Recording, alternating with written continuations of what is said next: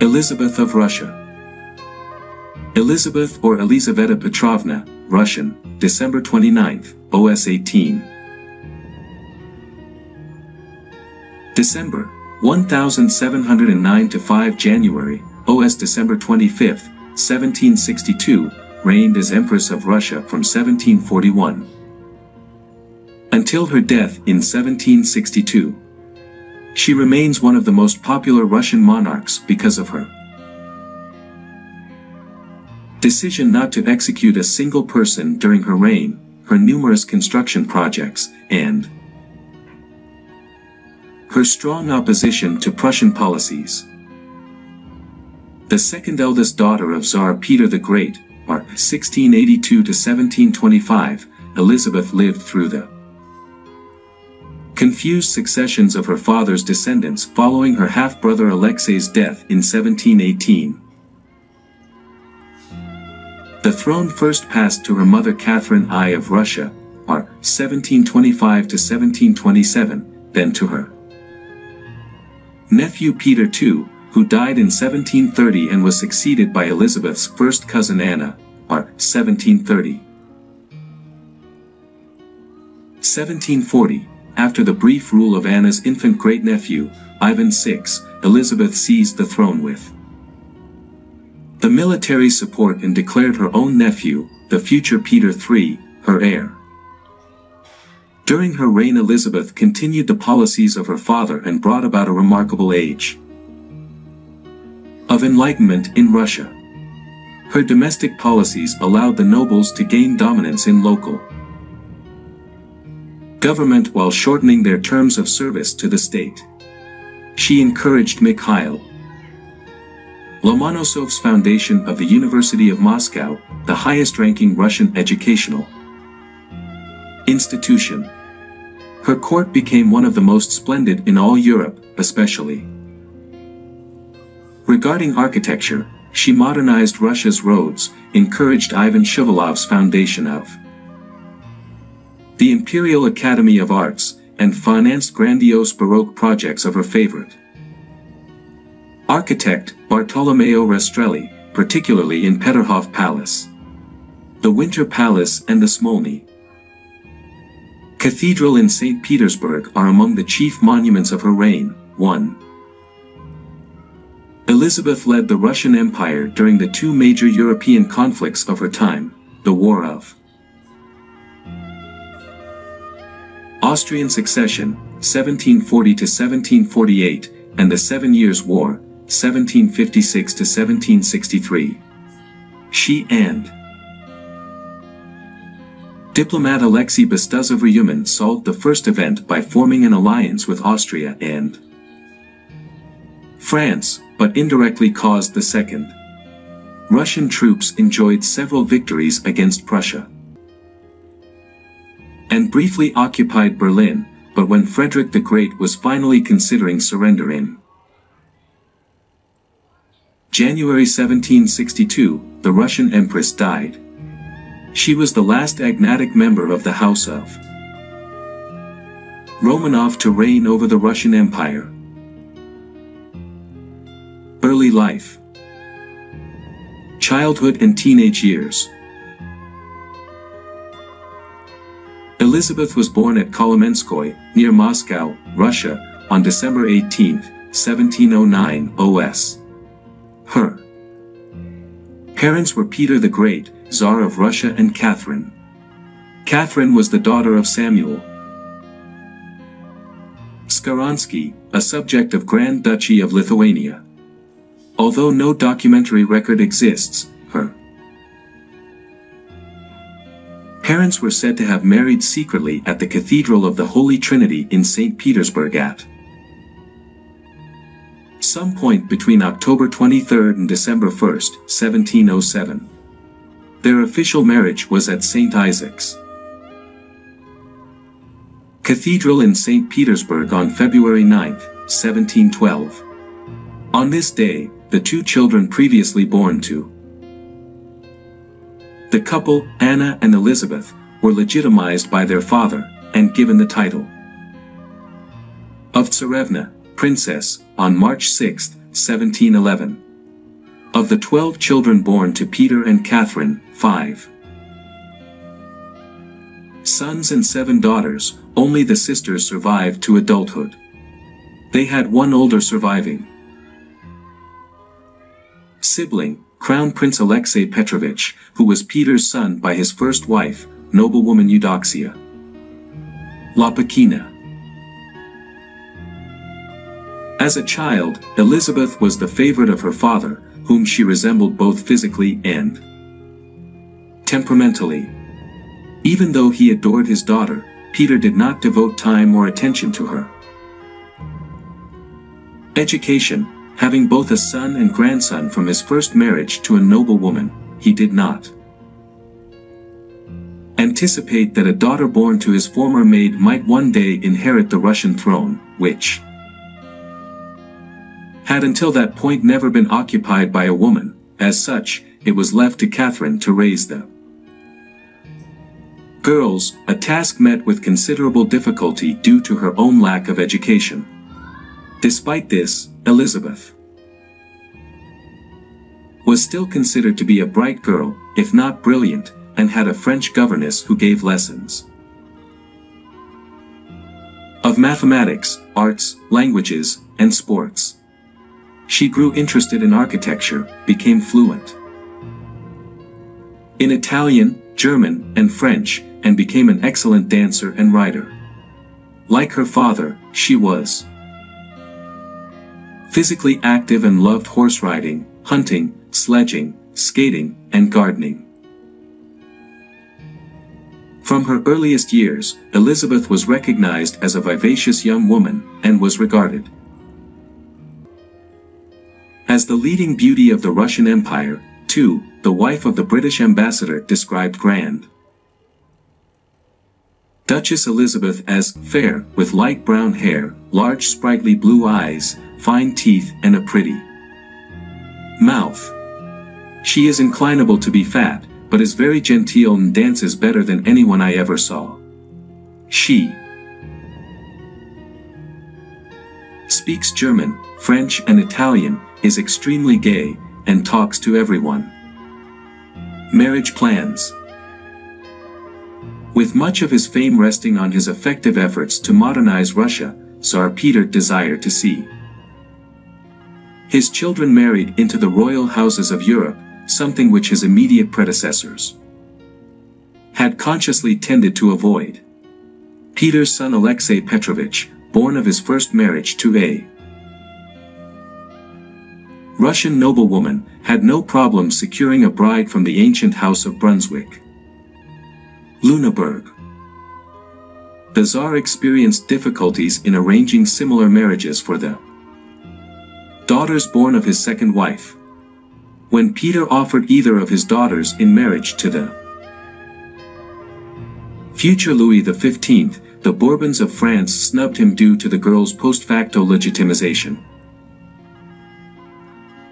In 1724, Peter betrothed his daughters to 2 young princes, first cousins to each other, who hailed the North German Principality of Holstein-Gottorp and whose family was undergoing a period of political and economic turmoil. Anna Petrovna, aged 16, was to marry Charles Frederick, Duke of Holstein-Gottorp, who was then living in exile in Russia as Peter's guest after having failed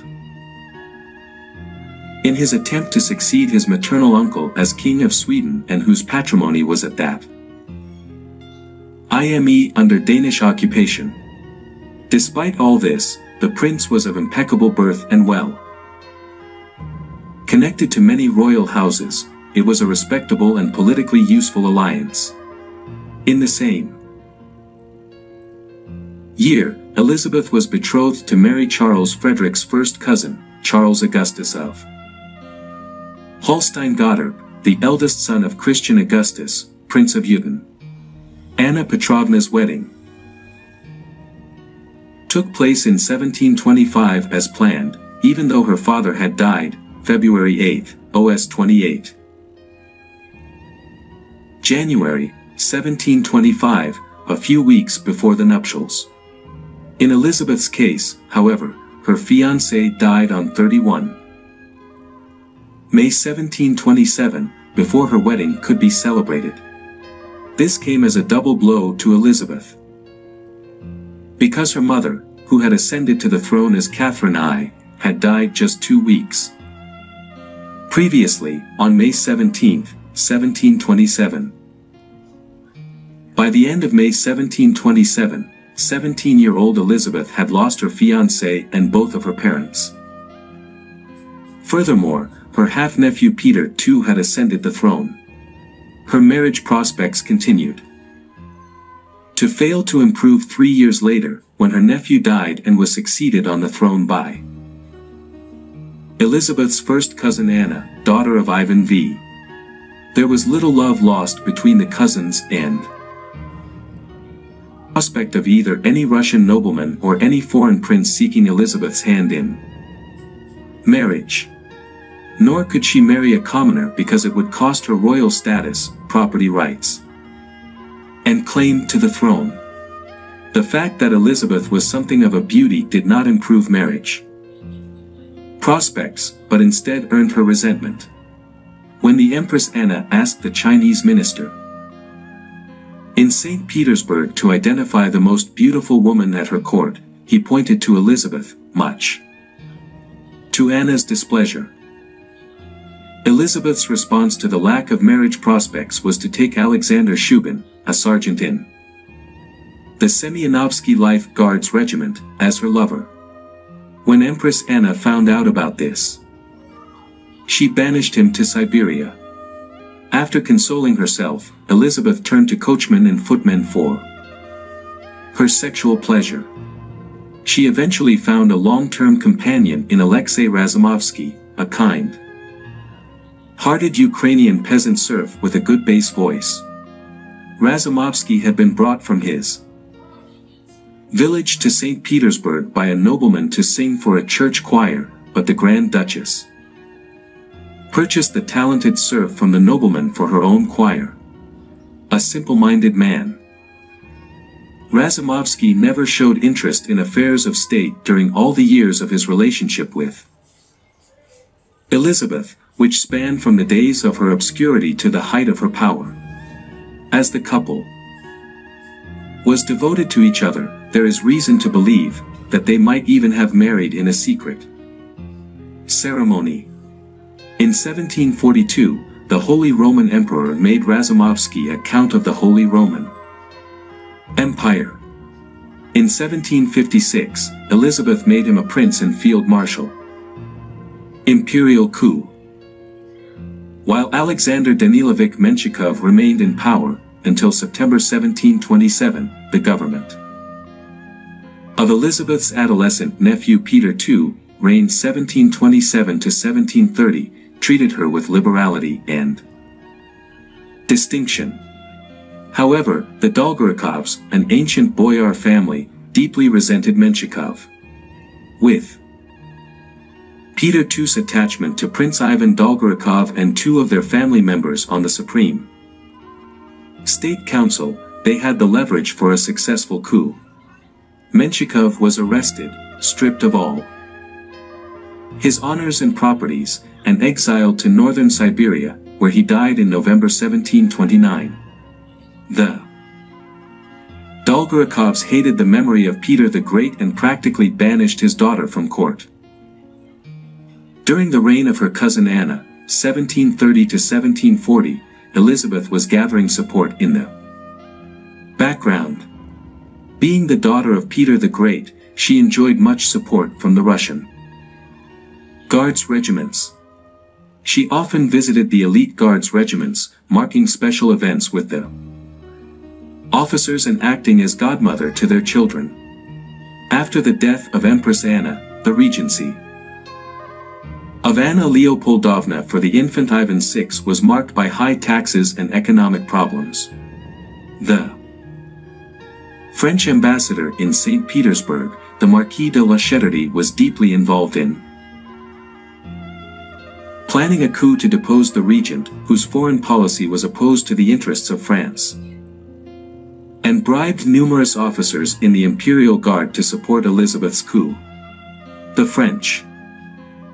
Adventurer Jean-Armand de Lestoc helped her actions according to the advice of the Marquis de La Chêterie and the Swedish ambassador, who were particularly interested in toppling the regime of Anna Leopoldovna. On the night of November 25, 1741, Elizabeth seized power with the help of the Preobrazhensky Life Guards Regiment. Arriving at the regimental headquarters wearing a warrior's metal breastplate over her dress and grasping a silver cross, she challenged them, "Whom do you want to serve, me, your natural sovereign, or those who have stolen my inheritance?" 1. Over, the regiment marched to the Winter Palace and arrested the infant emperor, his parents, and their own lieutenant colonel, Count Burkhard Christoph von Munich. It was a daring coup and, amazingly, succeeded without bloodshed. Elizabeth had vowed that if she became empress, she would not sign a single death sentence, an extraordinary promise at the time but one that she kept throughout her life. Despite Elizabeth's promise, there was still cruelty in her regime. Although she initially thought of allowing the young Tsar and his mother to leave Russia, she imprisoned them later in a Schlüsselburg fortress, worried that they would stir up trouble for her in other parts of Europe. Fearing a coup on Ivan's favor, Elizabeth set about destroying all papers, coins or anything else depicting or mentioning Ivan. She had issued an order that if any attempt were made for the adult Ivan to escape, he was to be eliminated. Catherine the Great upheld the order, and when an attempt was made, he was killed and secretly buried within the fortress. Another case was Countess Natalia Lopakina. The circumstances of Elizabeth's birth would later be used by her political opponents to challenge her right to the throne on grounds of illegitimacy.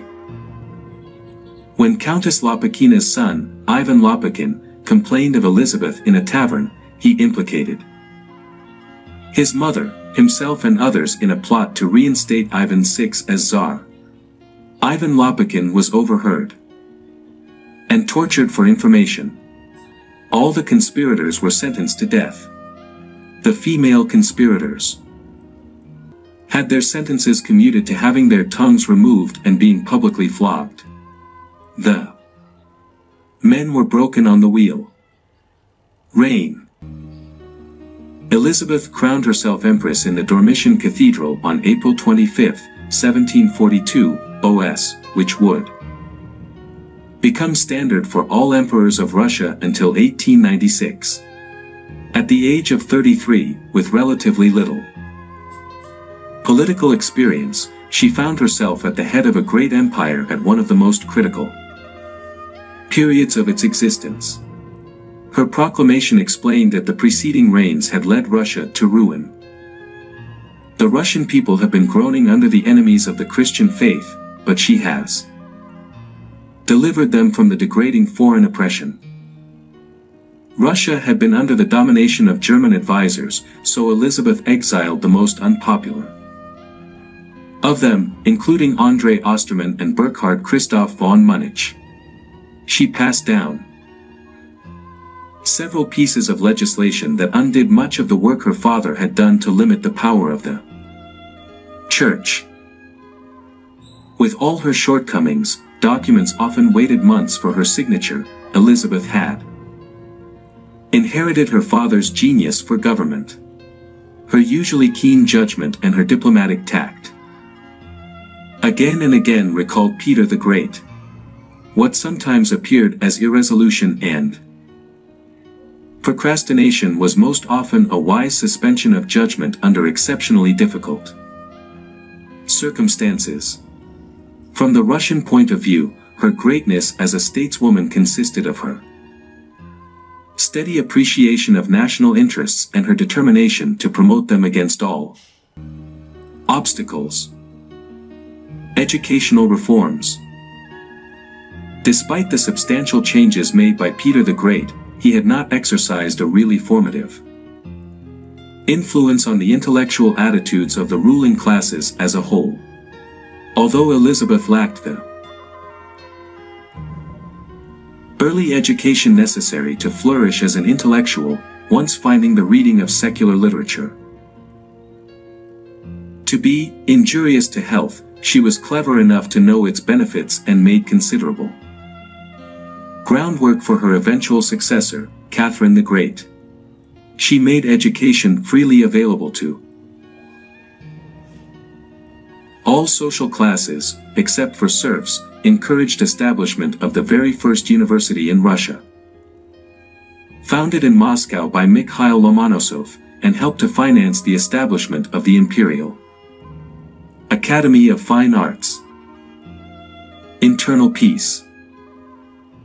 A gifted diplomat, Elizabeth hated bloodshed and conflict and went to great lengths to alter the Russian system of punishment, even outlawing capital punishment.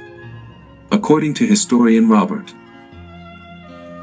Nisbet Bain, it was one of her chief glories that, so far as she was able, she put a stop to that mischievous contention of rival ambitions at court, which had disgraced the reigns of Peter II, Anna, and Ivan VI, and enabled foreign powers to freely interfere in the domestic affairs of Russia. Construction projects. Coin of Elizabeth of Russia, whose beneficial but numerous buildings required heavy taxation. Elizabeth enjoyed and excelled in architecture, overseeing many construction projects. During her reign, one of the many projects from the Italian architect Bartolomeo Rastrelli was the reconstruction of Peterhof Palace, adding several wings between 1745 and 1755. Her most famous creations were the Smolny Convent and the Winter Palace, though she died before its completion. The palace is said to contain 1,500 rooms, 1,786 doors, and 1,945 windows, including bureaucratic offices and the imperial family's living quarters arranged in two enfilades, from the top of the Jordan staircase. Regarding the Smolny Convent, historian Robert Nisbet Bain stated that no other Russian sovereign ever erected so many churches. The expedited completion of buildings became a matter of importance to the empress, and work continued throughout the year, even in winter's severest months. 859,555 rubles had been allocated to the project, a sum raised by a tax on state-owned taverns, but work temporarily ceased due to lack of resources. Ultimately, taxes were increased on salt and alcohol to completely fund the extra costs. However, Elizabeth's incredible extravagance ended up greatly benefiting the country's infrastructure, needing goods shipped from all over the world. Numerous roads in all Russia were modernized at her orders. Selection of an heir. As an unmarried and childless empress, it was imperative for Elizabeth to find a legitimate heir to secure the Romanov dynasty. She chose her nephew, Peter of Holstein-Gottorp. The young Peter had lost his mother shortly after he was born, and his father at the age of 11. Elizabeth invited her young nephew to St. Petersburg, where he was received into the Russian Orthodox Church and proclaimed the heir to the throne on November 7, 1742. Keen to see the dynasty secured, Elizabeth immediately gave Peter the best Russian tutors and settled on Princess Sophie of Anhalt-Zerbst as a bride for her heir. Incidentally, Sophie's mother, Joanna Elizabeth of Holstein Gottorp, was a sister of Elizabeth's own fiancé, who had died before the wedding. On her conversion, To the Russian Orthodox Church, Sophie was given the name Catherine in memory of Elizabeth's mother. The marriage took place on August 21, 1745. 9 years later a son, the future Paul I, was September 20, 1754. There is considerable speculation as to the actual paternity of Paul. It is suggested that he was not Peter's son at all, but that his mother had engaged in an affair, to which Elizabeth had consented with a young officer, Sergei Vasilievich Saltykov, who would have been Paul's biological father. Peter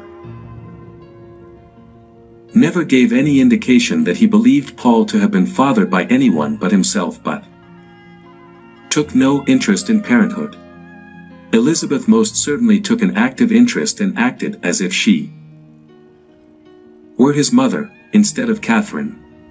Shortly after Paul's birth, the Empress ordered the midwife to take the baby and to follow her, and Catherine did not see her child for another month, for a short churching ceremony. 6 months later, Elizabeth let Catherine see the child again. The child had, in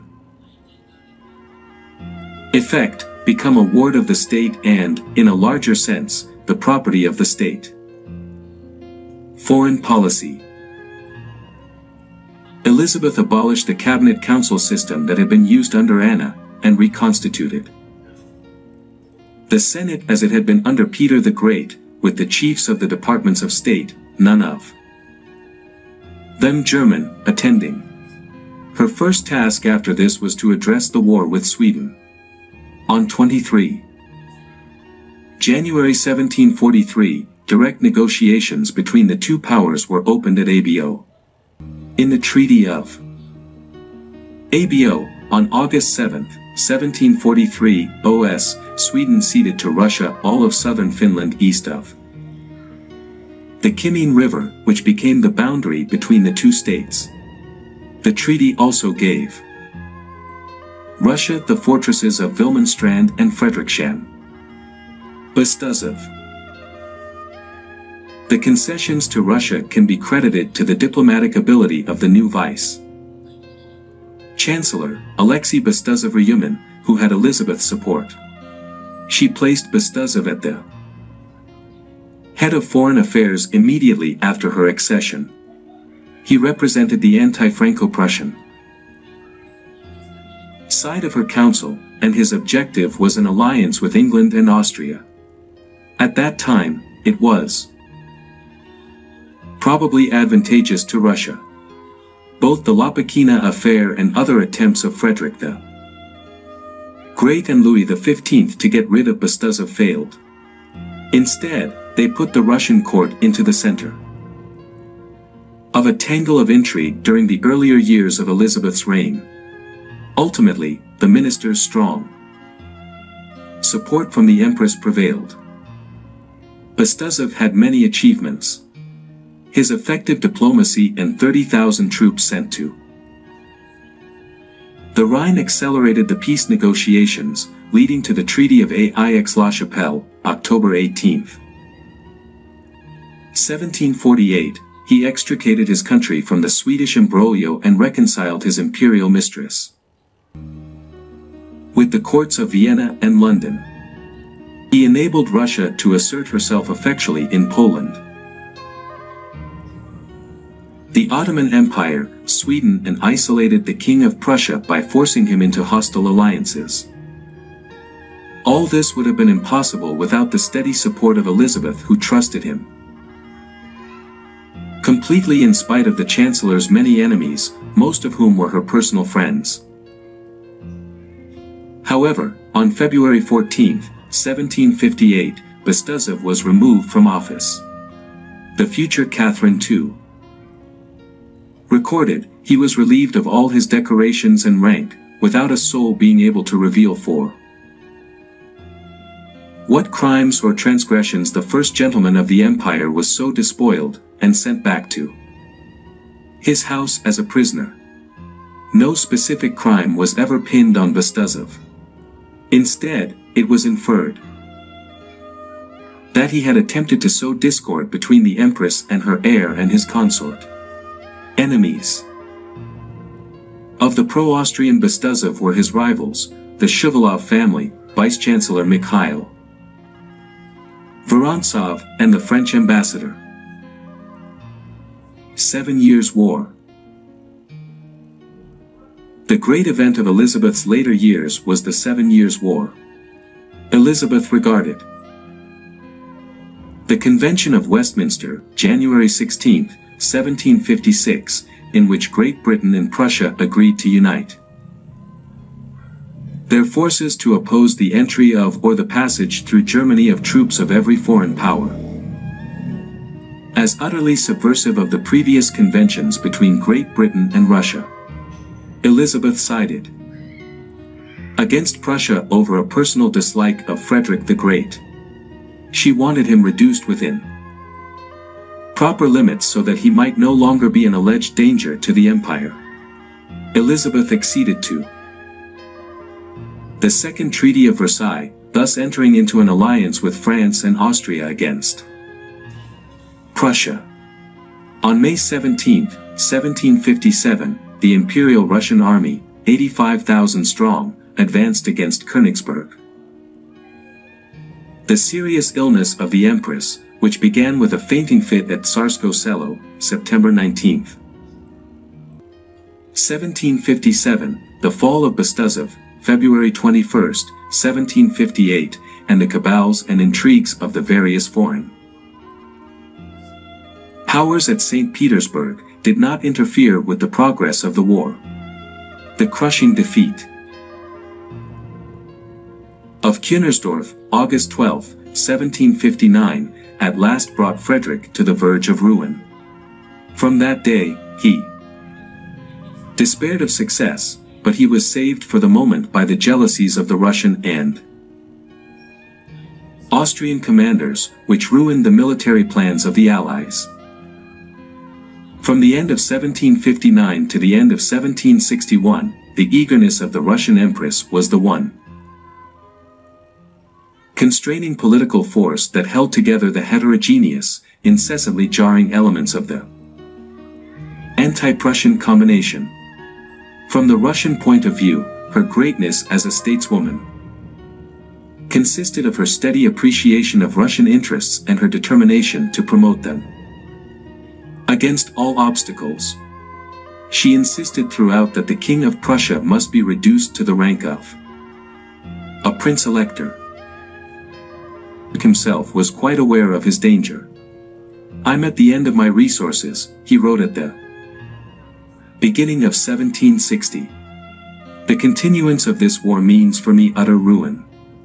Things may drag on, perhaps till July, but then a catastrophe must come." On May 21, 1760, a fresh convention was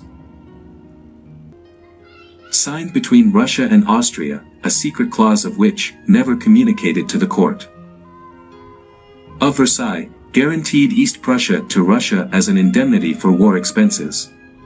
The failure of the campaign of 1760, wielded by the inept Count Buterlin, induced the court of Versailles on the evening of January 22, 1761 to present to the court of St. Petersburg a dispatch to the effect that the King of France, by reason of the condition of his dominions, absolutely desired peace.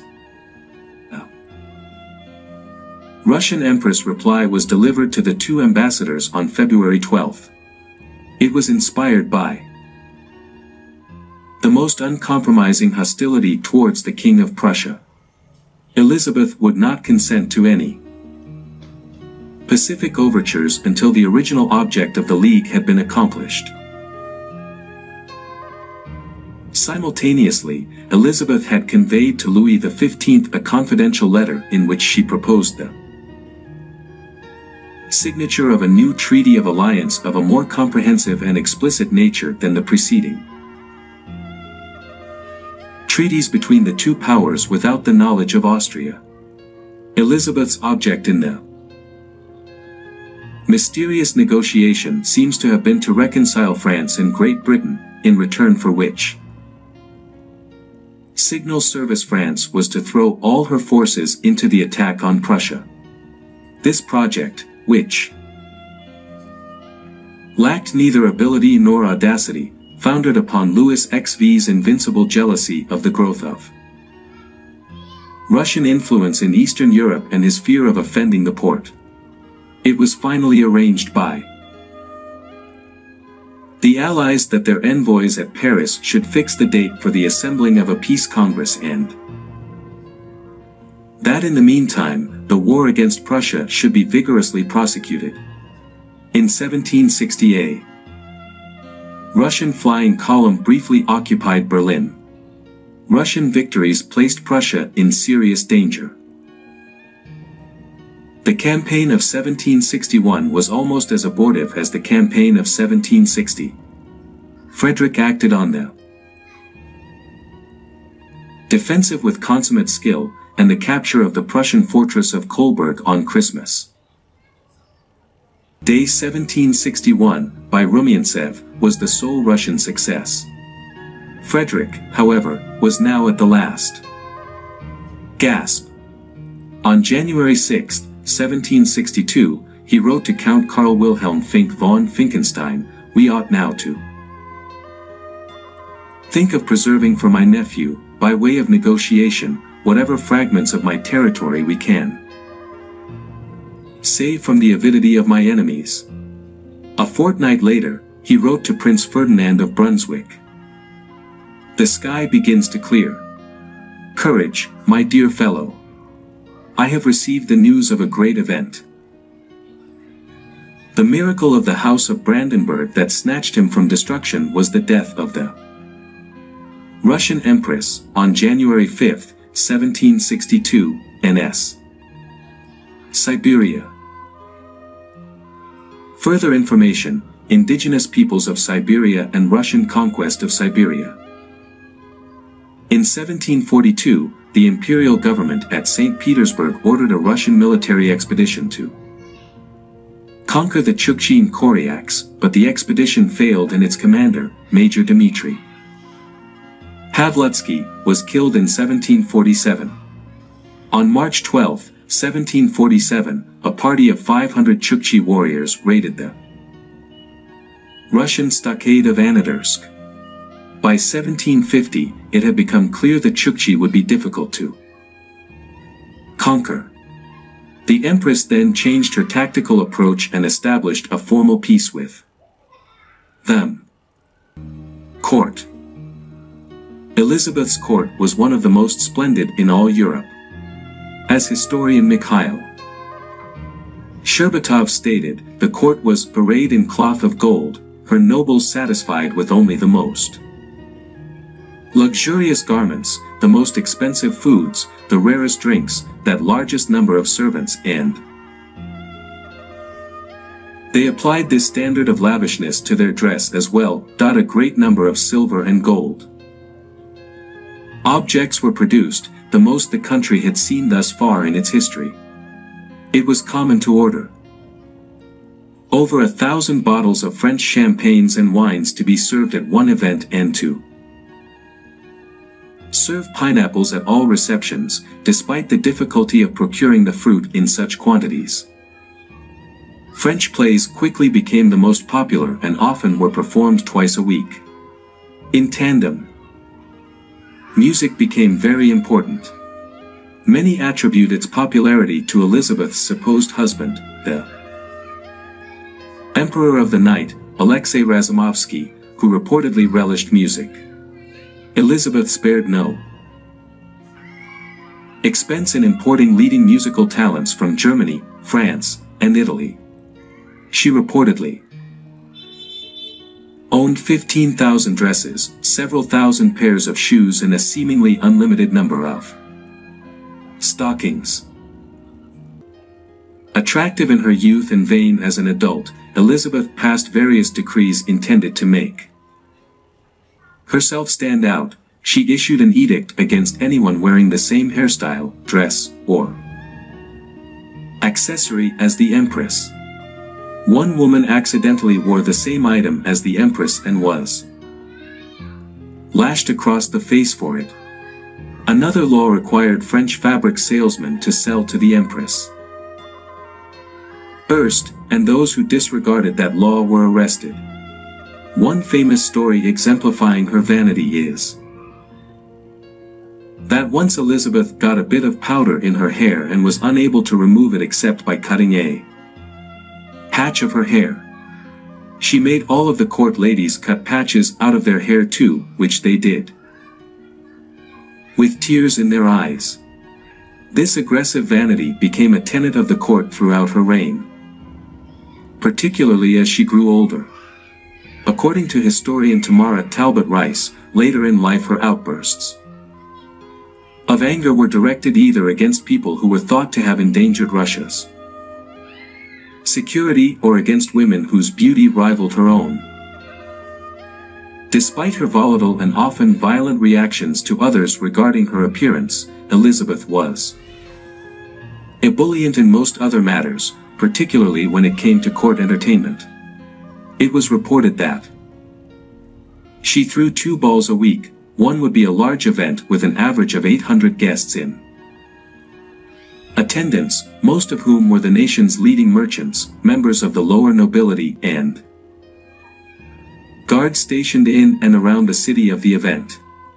The other ball was a much smaller affair, reserved for her closest friends and members of the highest echelons of nobility. The smaller gatherings began as masked balls, but evolved into the famous Metamorphoses balls by 1744. At these Metamorphoses balls, guests were expected to dress as the opposite sex, with Elizabeth often dressing up as Cossack or carpenter in honor of her father. Costumes not permitted at the event were those of pilgrims and harlequins, which she considered profane and indecent, respectively. Most courtiers thoroughly disliked the balls, as most guests by decree looked ridiculous, but Elizabeth adored them. As Catherine the Great's advisor Potemkin posited, this was because she was the only woman who looked truly fine and completely a man, as she was tall and possessed a powerful body. Male attire suited her. Kazimierz Waliszewski noted that Elizabeth had beautiful legs and loved to wear male attire because of the tight trousers. Though the balls were by far her most personally beloved and lavish events, Elizabeth often threw children's birthday parties and wedding receptions for those affiliated with her court, going so far as to provide dowries for each of her ladies-in-waiting. Death. In the late 1750s, Elizabeth's health started to decline.